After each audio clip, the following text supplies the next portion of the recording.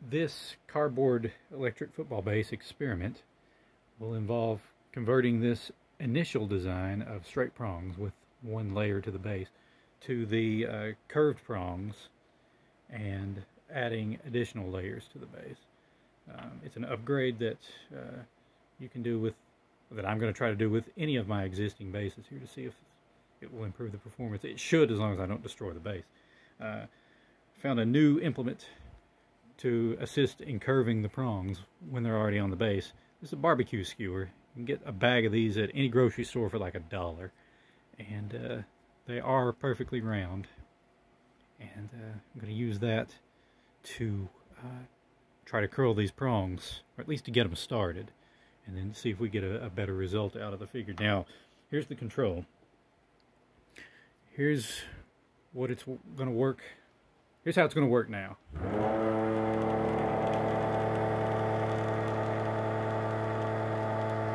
I mean, that was the original design parameter. It's, you know, it achieves forward progress. It's not smooth sailing, and there's lots of bumps along the road. But that's how it's performing right now. So what's going to happen is I'm going to pause the video. I'm going to add the upgrades and work with the base for a few minutes with the prongs and see how it performs then. Stand by.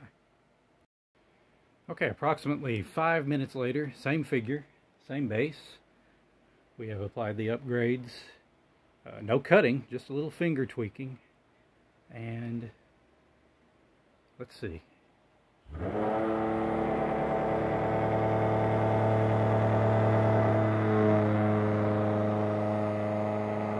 An overall better result. Not real sure about the speed. I can't imagine it's much faster than it was beforehand, but that's why this particular base is on a lineman figure. So there you go. Easy as that. Like I said, I just used the skewer to get started, and then my fingers to do the rest.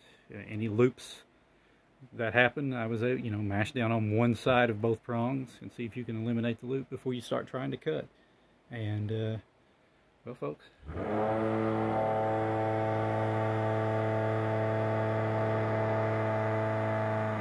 it just works. Let's run them the other way. And this is not an exact science. I mean, this was quick and dirty. Quick, instant results.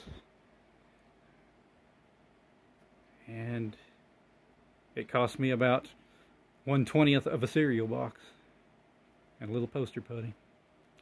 All right.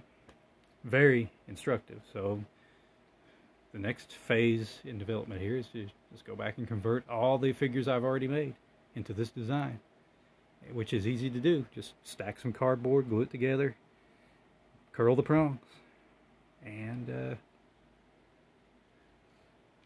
now you've got a step-up model.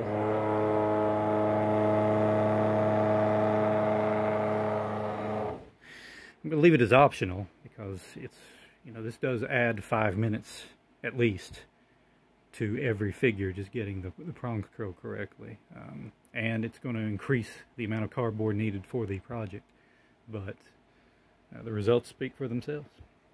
Okay, thanks for watching. See you again real soon.